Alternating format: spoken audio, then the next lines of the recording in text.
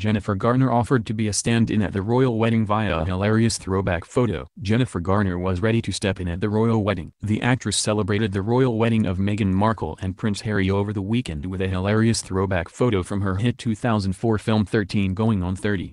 In the photo, Garner is seen dressed in a wedding dress alongside co-star Mark Ruffalo while hanging from wires during the making of the romantic comedy. Harry and Meghan, if you're looking for stand-ins at Mark Ruffalo and I are just hanging around, she wrote. Garner, 46, concluded the post with the hashtag congratulations Harry and Meghan. Harry and Meghan said their idos in a fairy tale ceremony in St. George's Chapel at Windsor Castle on Saturday. Meghan, who arrived at the chapel with her mother, Doria Ragland, was a beautiful bride as she walked down the aisle to wed her royal fiancé in an elegant service fit for a princess. The newlyweds were all smiles as they left the chapel with their adorable bridal party in tow, including Harry's niece and nephew, Princess Charlotte and Prince George.